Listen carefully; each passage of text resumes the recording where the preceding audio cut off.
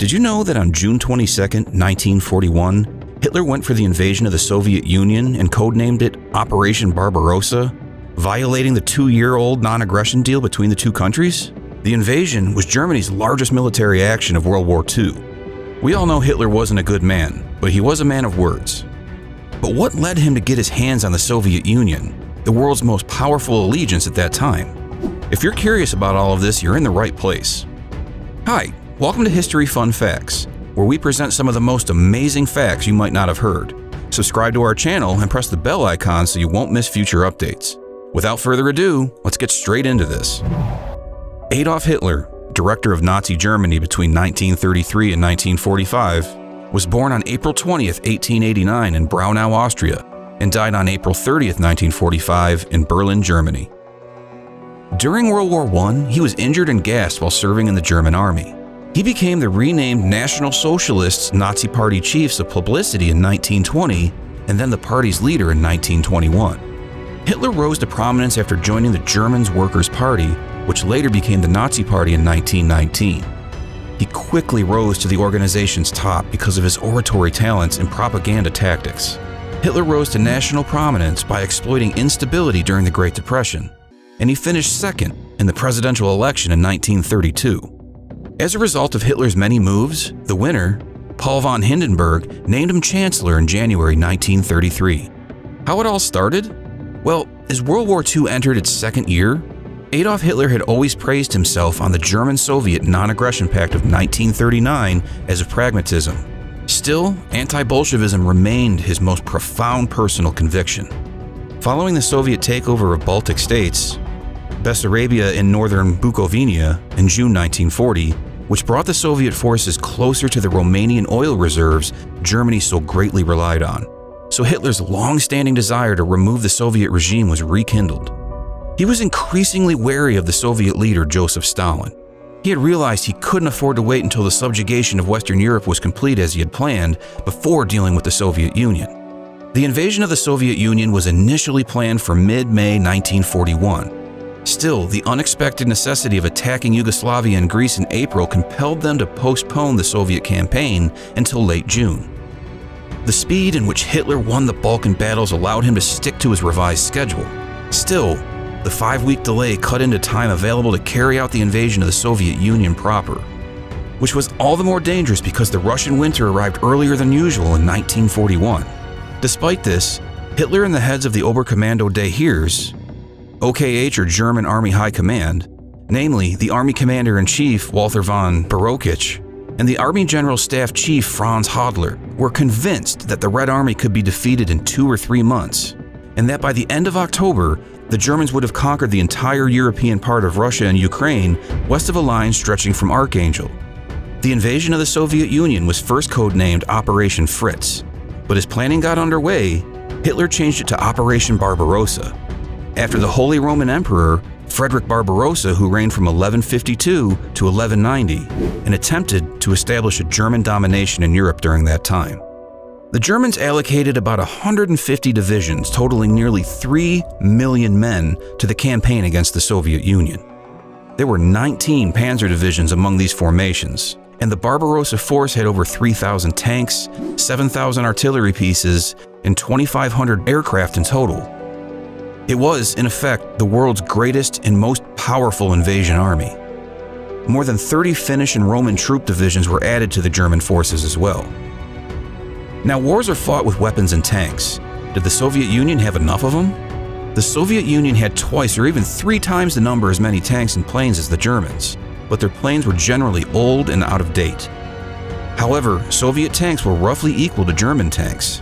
The German intelligence service miscalculated the troop reserves that Stalin might summon from the depths of the USSR, which hampered Hitler's chances of victory even more. The Germans correctly assessed that there were approximately 150 divisions in the western sections of the USSR, with a further 50 divisions possibly being constructed. However, by the middle of August, the Soviets had raised almost 200 new divisions for 360. Because much of August was lost while Hitler and his aides debated what direction to take following their initial triumphs, the consequences of the miscalculations were amplified. Another aspect of the Germans' estimates was entirely political, but no less erroneous.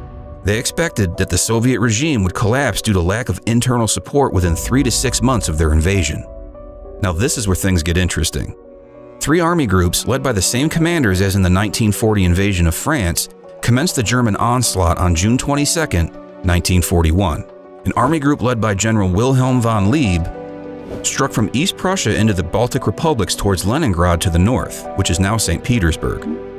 Another group, led by General Gerd von Rundstedt, and supported by an armored group led by General Paul Ludwig von Kleist, marched from southern Poland into the Ukraine into Kiev, where it was to turn southward to the Black Sea and the Sea of Azov beaches. Last but not least, in the center group, north of the Pripyat marshes, General Fedor von Bock's army group, with one armored group under General Hermann Hoth and Heinz Guderian, thrust northeastward towards Smolensk and Moscow. The invasion, which took place along a 2,900-mile or 2,800-kilometer front, caught the Soviet leadership entirely off guard and left the Red Army unprepared and partially demobilized. Guderian's tanks, part of Bock's southern flank, raced 50 miles or 80 kilometers, passed the border on the first day of the invasion, and arrived in Minsk 200 miles or 320 kilometers beyond it on June 27th. They converged at Minsk with Hoth's tanks, which had attacked from the north, but Bock's infantry could not follow up quickly enough to complete the encirclement of the Soviet troops in the area. Despite the 300,000 prisoners taken in the salient, a large portion of the Soviet forces was able to flee to the east. Unfortunately, by mid-July, a series of rainstorms had turned the sandy Russian roads into choking mud, over which the German transport vehicles following the tanks could only make plodding progress. The scorched earth tactic employed by the retreating Soviets handicapped the Germans as well. Soviet troops burned farmland, destroyed bridges, and evacuated factories in the face of the German advance. Entire steel and ammunition industries in the Soviet Union's westernmost regions were dismantled and carried by train to the east, where they were reassembled. The Soviets also destroyed or evacuated most of their rolling equipment like railroad cars, denying Germans access to the Soviet rail system, since the Soviet railroad track was a different gauge than that of the German track, rendering German rolling stock worthless. Did the Germans fail? Despite this, the Germans had advanced more than 400 miles or 640 kilometers by mid-July and were only 200 miles or 320 kilometers from Moscow. Still, they had plenty of time to make significant gains before the arrival of winter, but they squandered it, owing to disagreements between Hitler and the OKH throughout August on the direction of the next thrusts. Rather than focusing on Moscow, Hitler wanted the primary effort to be directed southeastward via Ukraine and the Donetsk Basin, into the Caucasus, with a modest swing northwestward into Leningrad to join Lieb's army group. How about Ukraine? Was Ukraine an enemy or an ally?